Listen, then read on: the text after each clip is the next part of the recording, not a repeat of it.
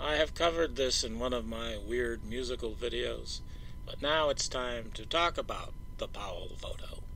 James Powell, Special Agent 112th INTC Army Intelligence Group, said that he took the Powell Photo, and he wrote this memo, he said, on the day of the assassination, he said. I'm not going to read it all, but I'll take out a few key points. He said he first, before this, took a photo at the intersection of Austin and Main as the motorcade passed him by there. Then he ran to Dealey Plaza. He heard the shots, somebody pointed at the building, and he took the Powell Photo.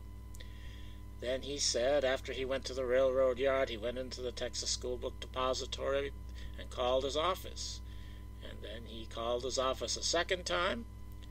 And then he says he was released from the Texas School Book Depository at 1:45 p.m. and returned to his office.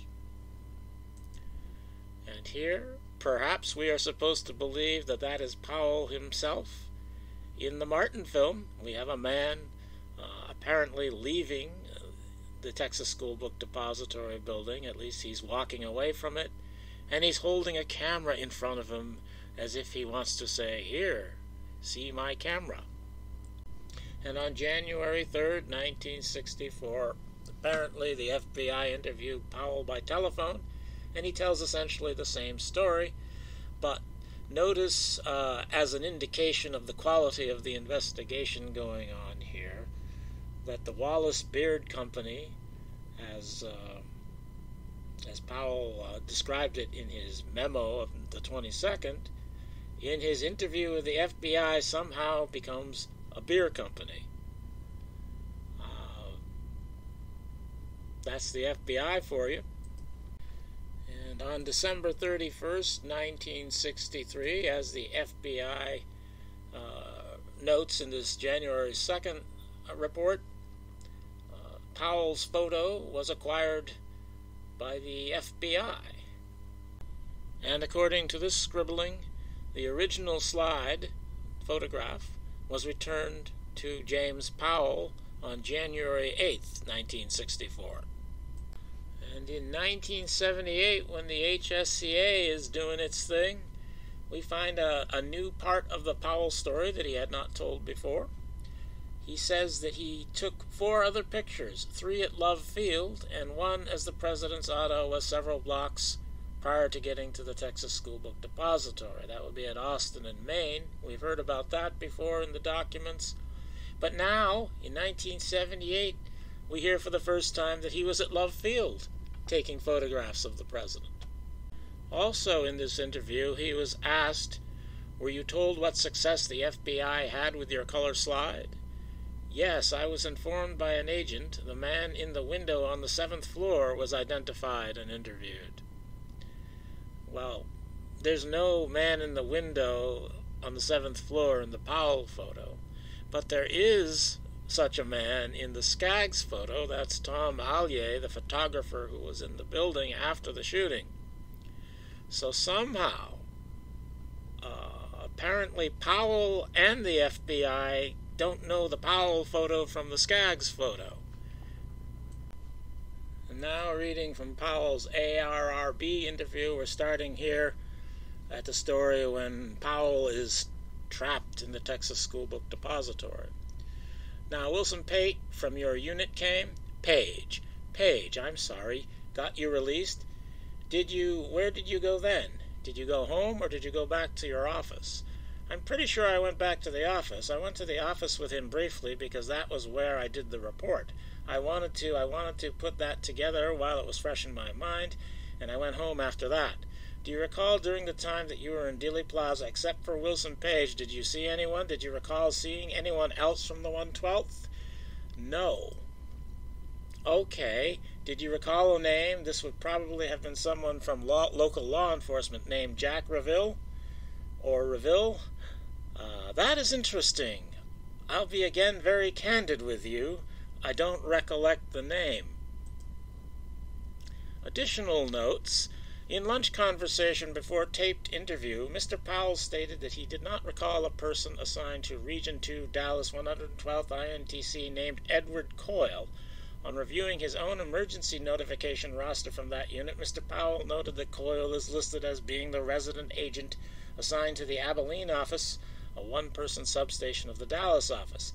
He suggested that this possibly explains why he has no clear recollection of Coyle, since, at least in July 1962, when the roster is dated, Coyle did not work in Dallas. However, Coyle did work in Dallas after July 1962 and before the assassination. So we know that, and we know that Powell is not remembering somebody that he worked with here. And then we have this call report, which comes after that interview, where Timothy Ray called Powell to follow up on recent meeting interview, and particularly to inquire whether Powell had yet located his original slide photographs from Dallas. Powell said that he's now certain that they are at his ex-wife's house, and that he expects to get them in the next couple of weeks. Ray reiterated the board's strong interest in acquiring them for the archives. Powell was cordial and cooperative and promised to comply, but he never did.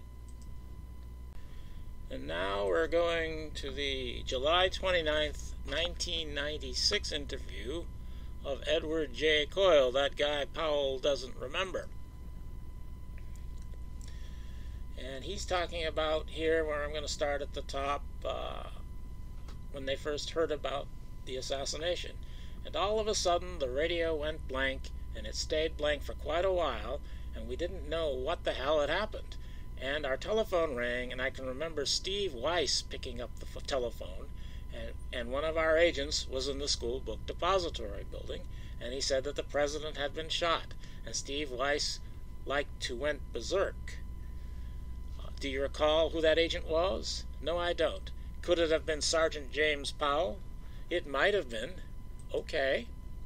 I'm not sure, but anyhow, he asked us to bring a camera down there because he was going to take some pictures. I can remember one of the things that he said. He felt the shots that got Kennedy came from the grassy knoll because he saw a lot of people, a lot of skirmishing up there. Okay, so he asked us to get a camera down there. Now, we were only about 5 blocks from the school book depository building, but this time, all of this happening, let me tell you, the colonel told this kid he had to pick up the extension in his office. Our boss did. He told this kid to make damn sure that the president was shot before we passed this information to higher headquarters. Right. So this kid turned around and he hung up the telephone, and he went and he talked to somebody, and he called back, and he told the colonel that definitely the president had been shot, and he would like a camera brought down to him. So he's calling Powell, this kid. Well, we had to get a camera out of the supply room. We had to get film in it, and there was no sense in trying to drive down there, so we ran down the 5 blocks.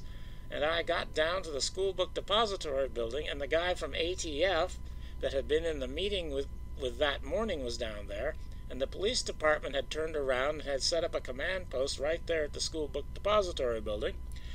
They turned the radios on, the motorcycles up loud, and they were handling everything from there. Right.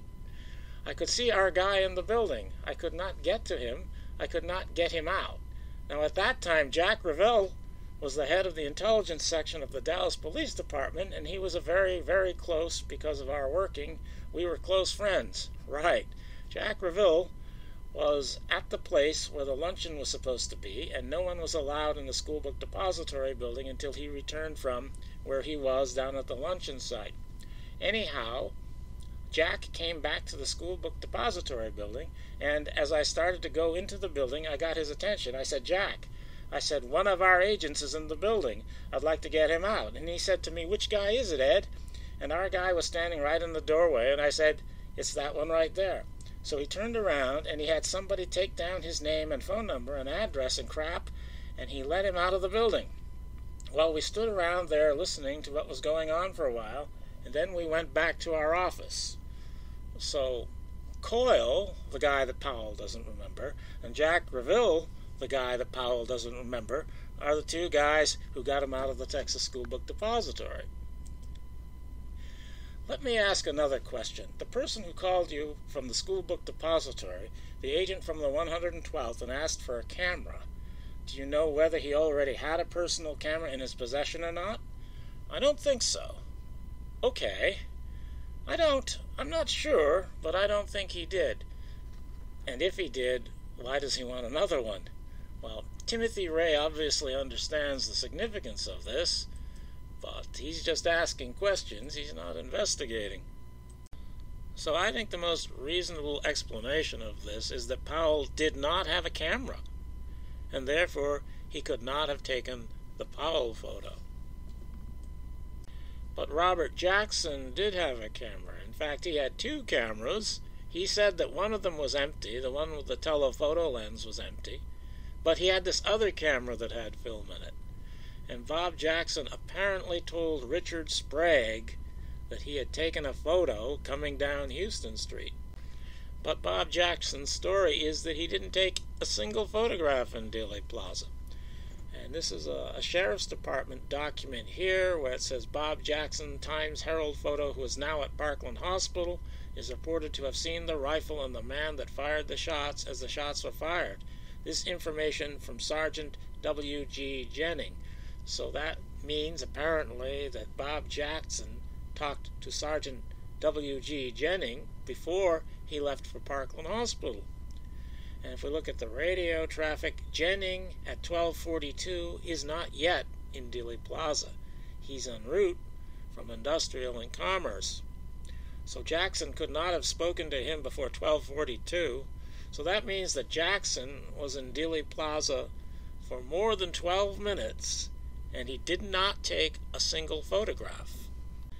The guy who took this photograph was in Dealey Plaza after the president was shot. He was there for more than 12 minutes, and he did not take a single photograph.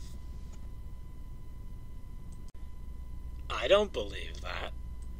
So I think that Jackson took this photo, the Powell photo, while he was still in the car, and that it was credited to Powell in order to support the story that he had a camera with him when he went to Dealey Plaza, when he really did not have a camera. Now, Powell said that before the president was shot, he was at Austin and Maine, and the motorcade went by there, and he took a photo, he said. And after that, he ran to Dealey Plaza. And to judge by Channel 2 Dallas Police Radio transmissions, the president would have passed Powell's position about halfway between the 12:28 minute, about 12:28 and 30 seconds, around there. And at about this time on the Channel 1 Dallas Police Radio frequency, you can hear this.